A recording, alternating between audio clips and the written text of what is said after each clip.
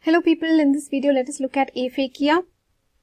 So basically aphakia, it is coming under this errors of refraction and accommodation.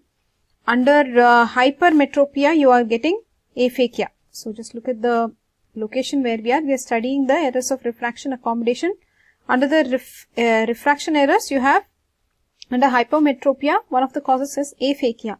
Aphakia means what, guys? Aphakia means something is like not there, right? Aphakia. So basically here, what is not there? The lens, the crystalline lens in the eye itself is not in the place where it has to be. So it is missing. So basically where is the lens? So you know, if this is the structure of the eye, here you have the cornea, guys, and this is where you have the lens. So this lens guy is not here. So this will become what? Aphakia. Okay. So you know what aphakia is now, right? So basically, hypermetropia can be caused because of aphakia. Phakia actually refers to the lens. So aphakia, no lens. So this much have you understood? So basically you have understood what aphakia is. It is the absence of the crystalline lens from the pupillary area. Okay. And it produces what? Hypermetropia. So hypermetropia means what? So that much do you know? So hypermetropia can be caused by a lot of things, guys. Like axial hypermetropia is there, right? Then curvatural hypermetropia, because curvature of cornea or lens, something is, the curvature is not proper. Index hypermetropia, positional hypermetropia, consecutive hypermetropia. So one of the causes of hypermetropia is aphakia. So now why does aphakia itself happen? So in this video, guys, we will look at aphakia only, right? So basically aphakia, we will look at the causes of aphakia, we will look at the optics of aphakic eye, we will look at the clinical features of aphakia, and then we will look at the treatment, management and treatment of aphakia. Okay. Shall we get started with the causes, guys? Okay. Here we are. So causes, why does aphakia happen? Why do you think a person doesn't have lens? Obviously because it's congenital. The person was born without the lens. So it is a rare condition. A person can congenitally have aphakia. Okay. So then surgical aphakia. So basically the doctor himself has removed the lens, right? This is usually very common. Surgical aphakia. Okay. Aphakia due to absorption of lens matter. So basically after a trauma, right, what happens? The lens matter itself can get absorbed by the body. Okay. Then traumatic extrusion. This sounds very scary, guys. So basically, there is extrusion of the lens from the eye. Okay. And again, it is rare because of trauma, imagine. Then posterior dislocation. What is behind the eye, guys? No, not behind the eye. What is behind the eye? The lens of the eye. What is behind the lens? So you know that there are types of, there is aqueous humor and vitreous humor, right? This is vitreous humor. You can call it as vitreous itself, vitreous. So if the lens comes back to the vitreous, so there is posterior dislocation of the lens in vitreous. So this can cause optical aphakia. Okay. So you understood, right, what posterior dislocation of the lens is, which is causing aphakia. Okay. So this will cause what? Where is the lens? First of all, it is in the vitreous and it causes optical aphakia. Okay. Now, let's move on, guys. So, we are done with the causes of aphakia. Can you tell why? Obviously, somebody is born without lens itself.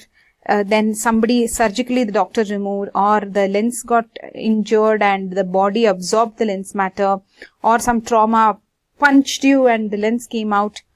Posterior dislocation into the vitreous. Okay. So you have understood the causes of aphakia. Now let us move on to optics of aphakia. So what will be the optical change, right, after removal of crystal lens? If there is no lens at all, then what will be there? So you know, obviously hypermetropia, and hypermetropia is not just normal hypermetropia. It's a very high degree of hypermetropia. First of all, understand hypermetropia. Now what they are doing here? They are trying to correct it with a spectacles or something like that. So they have put another lens here and they are trying to focus it exactly here. So this is correction for hypermetropic eye. Okay. Now the total power of eye is reduced, they are saying. Total power of eye is what? Reduced. So what is the total power of eye? Normally it is what? Plus 60 diopter. Okay, plus 60 diopter is reduced to about plus 44 diopter. Now what is this? Let's try to understand this statement. So first of all, do you know what focal length is, guys? See, this is focusing here, right? So this is the focal length, right? This becomes the focal length.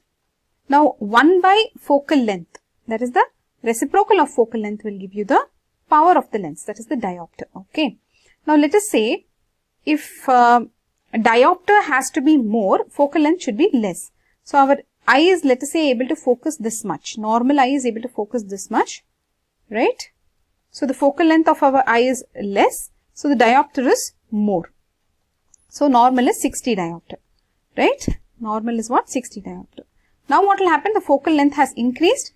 So the diopter will decrease. So for this guy, the diopter has decreased to 44 diopters. This is what I am understanding. Think about all the physics you have studied, right? For entrance exam. Now you have to implement all that and you have to be telling us exactly about this power and diopter and focal length and all that. So guys, see, normal, something like this we have put, the focal length was less, the diopter was more. Now the focal length has increased, diopter has decreased. Whatever you know, the lens, power of the lens has reduced. Okay, so we are done with this one. Total power of eye is reduced. This one we are done with now. Now let us look at the next one. Anterior focal point, what will happen? Posterior focal point, what will happen? So as you guessed, guys, this is the anterior focal point and this is the posterior focal point. Look at this. Now we are telling you that this guy can focus easily on far objects, not on near objects. So where do you think the focal point will go? Anterior focal point, what do you think will happen? Normal is 15.7. Okay. So now where will it become? Now it will become 23.2. Okay. This is anterior focal point is becoming more. He is able to see far things. Correct? No? Did you understand? Good. Now what about posterior focal point, guys?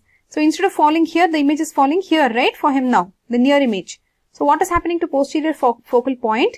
Now, normal was about 24 millimeter. Okay. And now it is becoming 31 millimeter. So easy.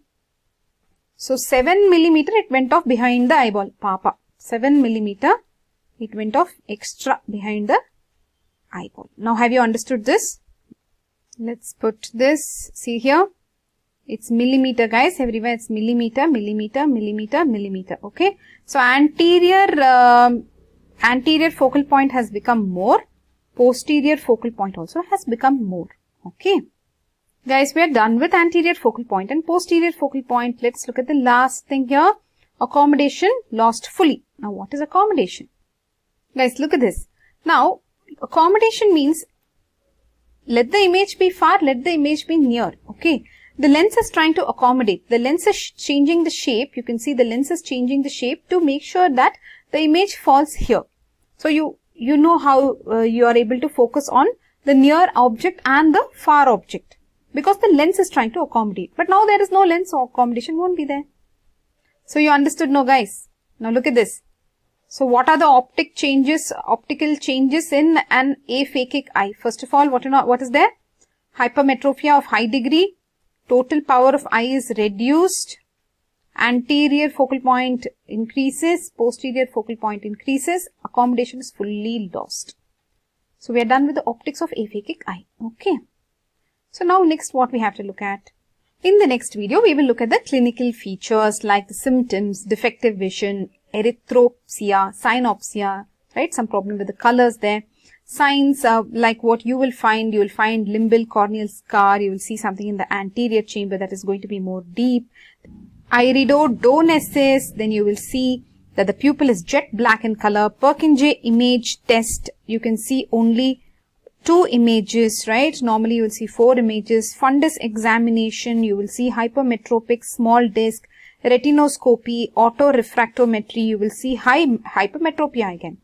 Then in the next video, we will see the treatment of aphakia, what and all they will do. Basically, simple spectacles, contact lens can solve the problem, or intraocular lens implantation, like a artificial lens like this can be implemented in the eye. Then you have refractive corneal surgery.